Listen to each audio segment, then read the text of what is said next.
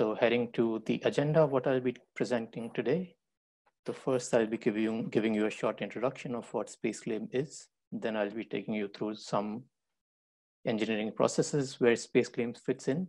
So I'll be looking into some CAE processes, some additive manufacturing processes, and just give you a brief introduction of how it fits. SpaceClaim is a fit in these processes. Then I'll be taking you through some applications overview. So where in these processes would you use SpaceClaim, what you would do in the industry or in the academia with SpaceClaim in these processes. So what exactly you would do. And then I look into some industrial outlook. So which industries use SpaceClaim on a day-to-day basis, which industries are really are a potential application for SpaceClaim. And then I'll take you through some potential roles in which you would be using SpaceClaim, from junior engineer roles to top level senior or chief engineer roles. And then I'll be taking you through the compatibility of CAE software with SpaceClaim. And then I'll be looking into some current trends of how SpaceClaim is being developed for the industry today. And the second part, I will then give you a quick live demo of SpaceClaim, and hopefully also, if time permits, of Discovery Live, where we set up a very quick and dirty simulation with the SpaceClaim geometry that we have prepared. And then we go to the scope of the course that I would be teaching after this introduction webinar. And then we have our final Q&A session. Okay, so introduction to SpaceClaim. Basically, SpaceClaim is a part of the ANSYS Workbench suite. So ANSYS Workbench is the main product that ANSYS offers. So SpaceClaim is a part of this. You can access it through ANSYS Workbench, or what you can also do is access it on the standalone mode. What that means is basically you don't really need to open ANSYS Workbench to open SpaceClaim. You can just directly open it from your Windows or Linux command. And SpaceClaim is a direct modeler. So what this means is if you're used to some modeling tools such as SolidWorks, CATIA, or any commercial tool, you know that when you're designing something, you have this design tree that forms at each step that you do in the design, and you can revert back to these changes from this tree. But SpaceClaim does not have this. So because SpaceClaim is a direct modeler, it does not offer any tree on the side. It's basically just what you do is not really recorded, because the purpose of this is not to, let's say, not to harm SpaceClaim as a product, but it's more to make it more user friendly and more intuitive, because SpaceClaim is meant to be a geometry preparation and a cleanup tool rather than a geometry creation tool. That is because there are a lot of tools that can do that, like SolidWorks or CATIA or and many others. So the main focus of SpaceClaim is to prepare geometry as well as clean up geometry for different applications in the industry. And I would really like to highlight that SpaceClaim is a really user-friendly and very intuitive tool. So there are some really cool shortcuts that you can use, such as just Control-C, Control-V that you're used to. By working with a computer, you just know that you can control and paste with Control-C, Control-V. You can do the same thing with SpaceClaim. You can you can copy a surface from one body, you can paste it somewhere else onto another body, and SpaceClaim, the tool is smart enough to recognize that what you want to do. So this we'll also see a bit in the demo that I will do at the end of the session. Okay, so SpaceClaim versus Design Modeler. So I just wanted to ask you guys, like, how many of you are aware of this Design Modeler? Just by typing yes, maybe, in the chat. Yeah, participant, just type yes if you know.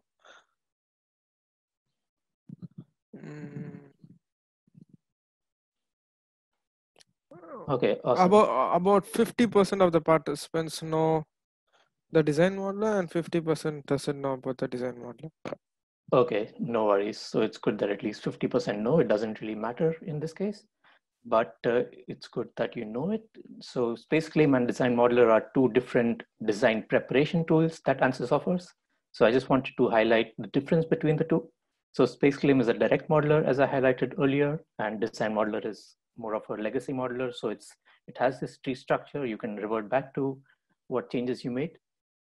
SpaceClaim is really easy and very intuitive to the user in terms of GUI. So that is the user interface. However, the design modeler is not that user-friendly. It's a very old-fashioned tool.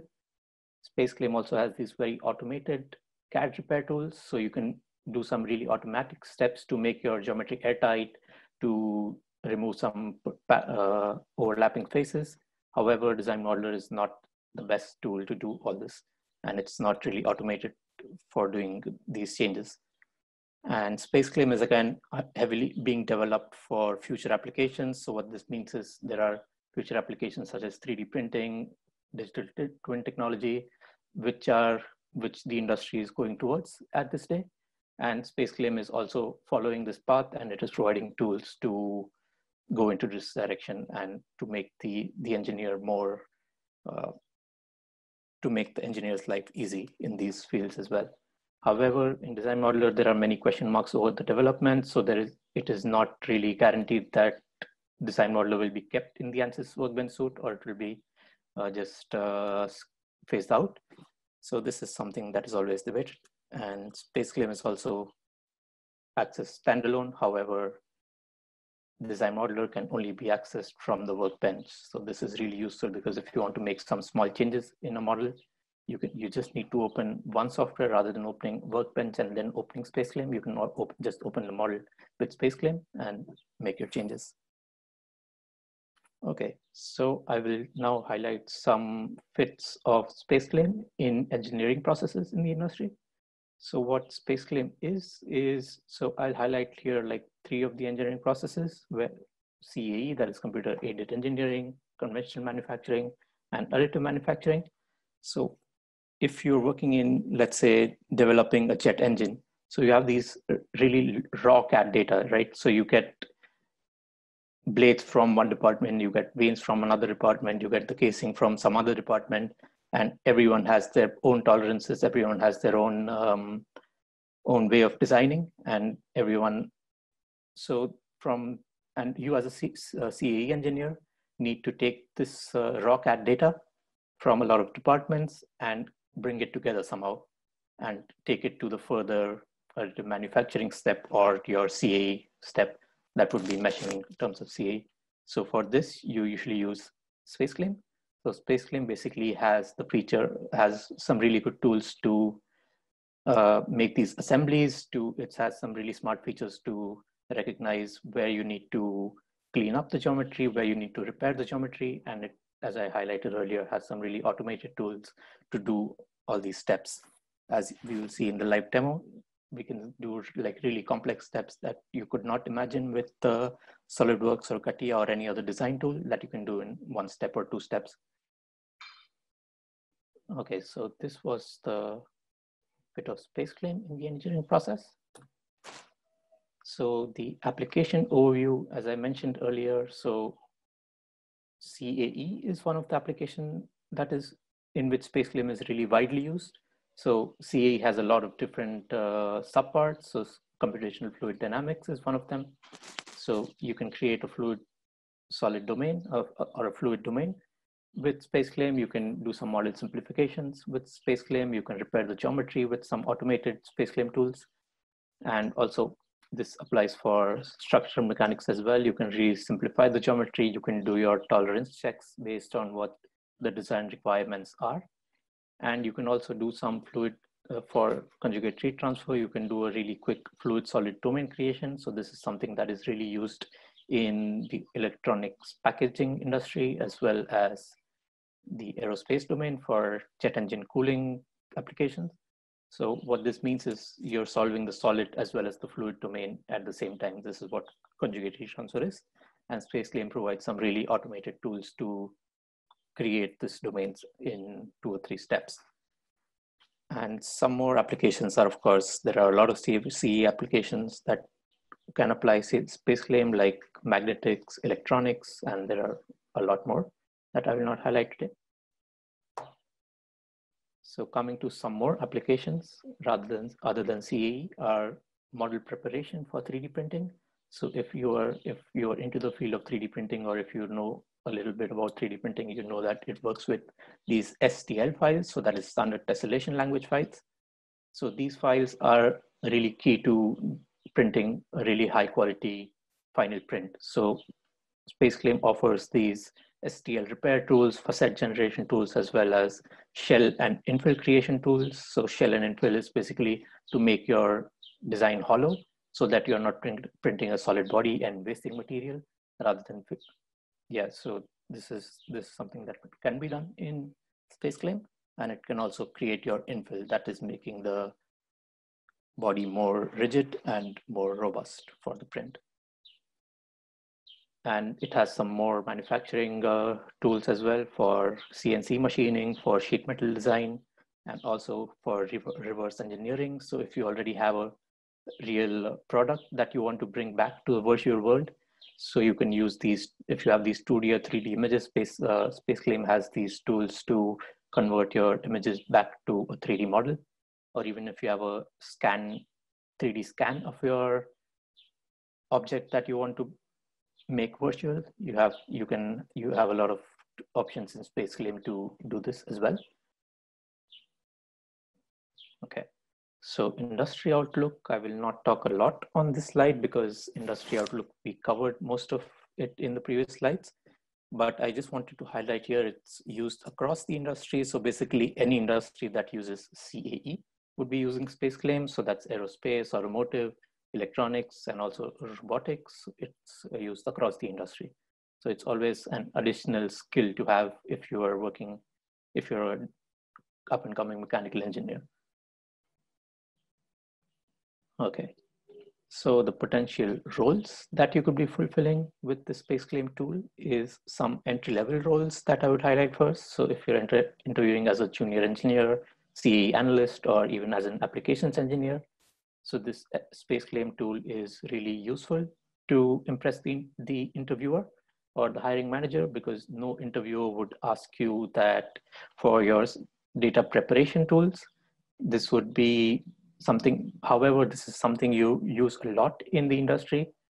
The interviewer would always ask you more about your CFD skills or your FEA skills, or how have you done some 3D printing before, but they would never really ask you directly if you know how to prepare data for these applications. So if you could highlight this SpaceClaim as a know-how, it would be something that is really added value to your credential. And this is something that is definitely used a lot, and it's always a challenge to bring a complex geometry together. And this is where SpaceClaim comes in.